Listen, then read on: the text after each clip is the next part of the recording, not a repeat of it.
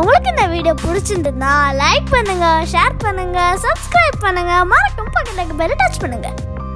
அனைவருக்கும் வணக்கம். இன்னைக்கு மட்டனை வச்சு ஒரு சூப் செய்ய போறோம். அதுக்கு தேவையானது ஒரு 300 கிராம் மட்டன் எடுத்துக்கோங்க. அதை நல்லா மஞ்சள் உப்பு போட்டு வாஷ் பண்ணிக்கோங்க. அதை குக்கரில் போட்டு 4 விசில் வச்சு நல்லா வேக வச்சுக்குவோம். மட்டன் வெந்துருச்சு. இப்போ இதை வடிகட்டி இந்த தண்ணியை மட்டும் நம்ம எடுத்துக்குவோம். சூப் பவுடர் செய்ய 2 ஸ்பூன் மல்லி,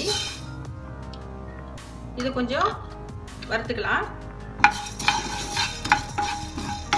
கொஞ்சம் செவரட்டும். மல்லி நல்லா செவந்துருச்சு. அடுத்ததா 1 ஸ்பூன் மிளகு, 1 ஸ்பூன் சீரகம், இது நல்லா பொரிஞ்சிட்டோம்.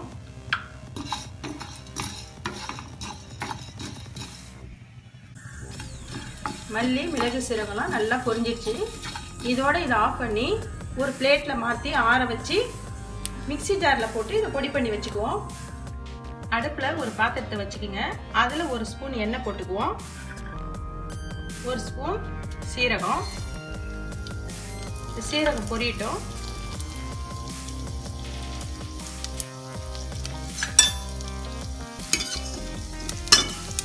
சீரகம் பொரிஞ்சிடுச்சு. அடுத்ததா பொடியா கட் பண்ண சின்ன வெங்காயம் 2 ஸ்பூன்,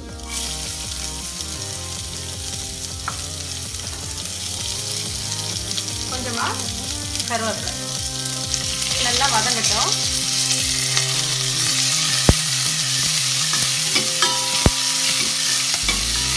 வெங்காயம் நல்லா வதங்கிட்டு அடுத்ததா இந்த மட்டன் சூப்பு ஊற்றிக்கலாம்.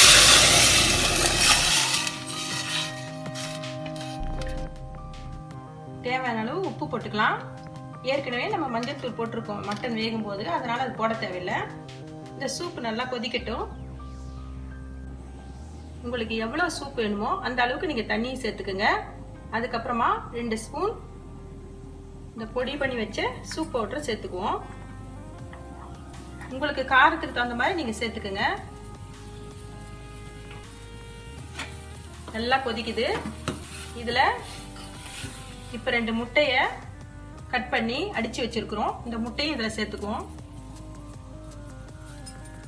இதை நல்லா கிண்டி விட்டுக்கினே இருக்கணும். முட்டையும் நல்லா வெந்துட்டு கடைசியா கொஞ்சம் கொத்தமல்லி போட்டு ஆஃப் பண்ணிக்கலாம். பாருங்க, டேஸ்டியான ஹெல்த்தியான மட்டன் சூப் ரெடி ஆயிடுச்சு. குழந்தைங்களுக்கு வாரம் வாரம் இது போல நீங்க செய்து கொடுங்க. மட்டன் வாங்கும் போதெல்லாம் அதோடைய தண்ணியை வடிகட்டி இந்த மாதிரி சூப்பு செஞ்சு கொடுங்க. ரொம்பவும் நல்லது. மீண்டும் சுவையான சுலபமான ஆரோக்கியமான சமையலோட உங்களை நான் சந்திக்கிறேன். நன்றி, வணக்கம்.